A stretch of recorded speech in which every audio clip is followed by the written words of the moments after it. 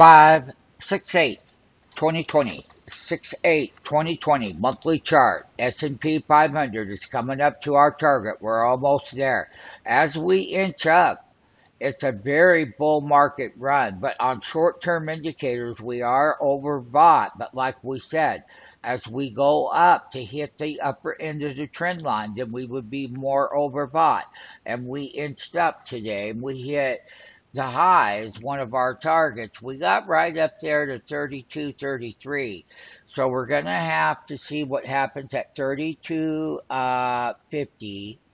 And then we have, yes, 32. We're going to take a look and see what happens, like we said before.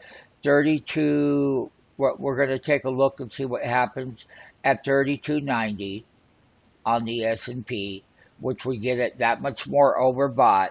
And when you have bull market runs and you have a 3-month bull trend from the pandemic, remember that when we say short-term overbought, we ran really far, really fast, and yeah, we're hitting our targets to the upside, but you have to be aware as we go up and we start hitting these other targets right here.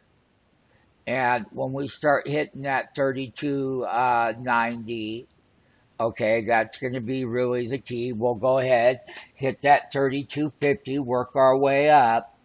And then as we hit that monthly shoulder high, that is when we'll even reach the weekly overbought process even more.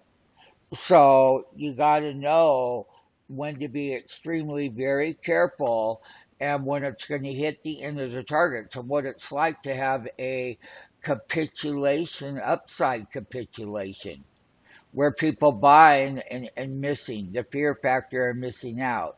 Or anxiety can create low volume frenzy buying is what we call it. It's classical when we have a big bull run. And this is a bull market. Bull market have different stages to tops, and the S&P is definitely going to come up to one. And that's going to be that 32.90 now. And we're going to really see what happens there. And that would put it, right up there at the top. Right now, the S&P bull market is in positive territory for 2020. And for the people that missed it, don't chase it. We'll see what happens at 32.60. We'll see what happens at 32.98. And we'll see what happens at 33 and yeah, it'd be 33.10. So that is going to propel it up there, everyone.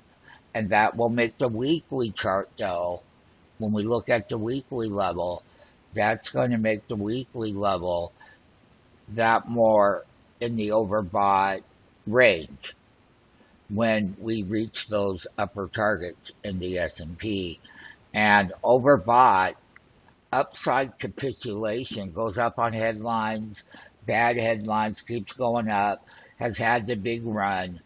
Once again, a recap of the monthly chart. We talk about the bull market because that's what this is. And it's going to be when bull markets get exhausted, they hit the upper targets here.